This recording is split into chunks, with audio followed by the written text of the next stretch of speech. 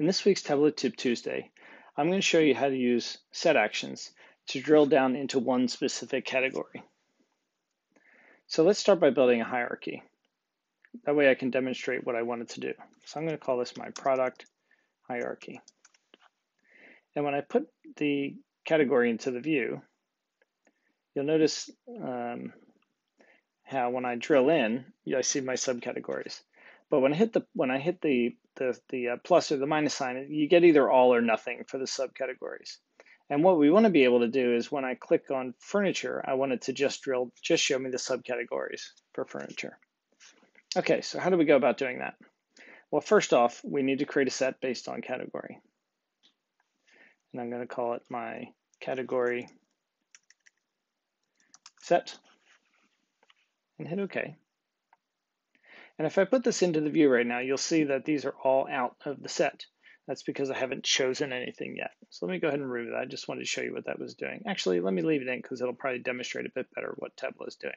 But I'm going to remove subcategory from my view.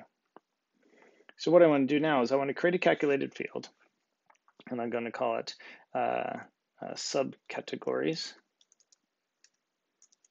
And I'm going to say, if my set action has been selected, then I want to show my subcategories. Else, I don't want to show anything, and hit OK. And now let's go ahead and put that in the view.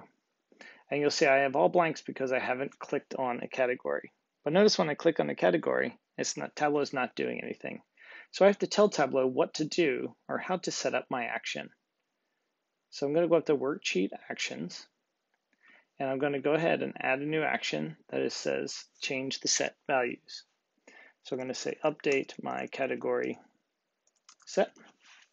And in this case, I'm going to just go ahead and pick my target set as my category. I want to do it when I select a category. And after I deselect a category, I wanted to remove everything from the set. Hit OK again. So now when I click on furniture, you'll see it splits out, and now my set says in or out. So I just wanted to show you what that would do. So let me go ahead and take that off the view. So I click on subcategories, and there we go. I click on technology, and there we go. Okay, now what would be really useful is to be able to have some kind of indicator next to the category to say whether or not I'm drilled in. So I'm going to create a new field called categories. And I'm going to say if my category set has been selected, then what I want to do is I want to add a little indicator before that. So I'm just going to go ahead and say, okay, they've picked something, so I'm going to show a little down arrow. I'm going to add a space after it. Else, I want to show a right pointing arrow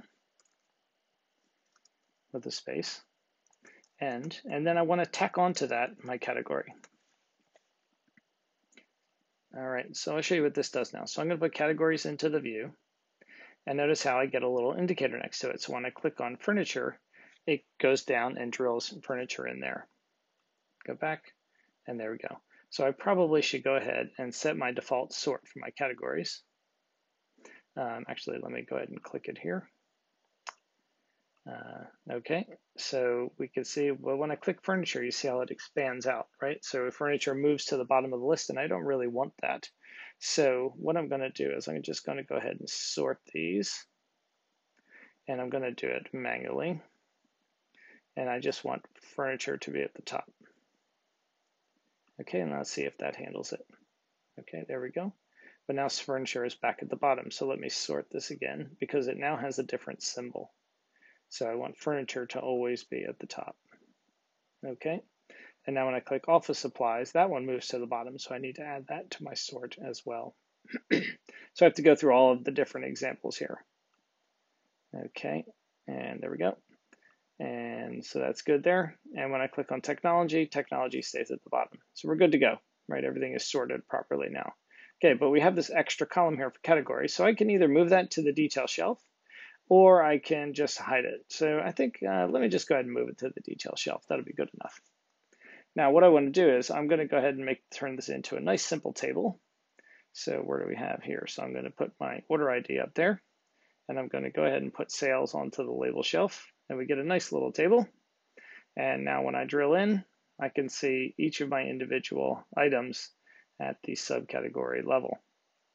So what I would probably do from here is I would go ahead and hide the field labels because these look a bit tacky with it saying subcategories there. And notice I have this little bit of shading here. So I'm going to go up to Format and Shading. And I'm going to reduce my row level band size down. And now they all look pretty good. So if I hit the plus sign next to furniture, you'll see I get each of those. So that's a very, very basic use case for set actions. And again, you can go ahead and build categories and stretch them out into subcategories with set actions. So I hope you found that useful and have a good day.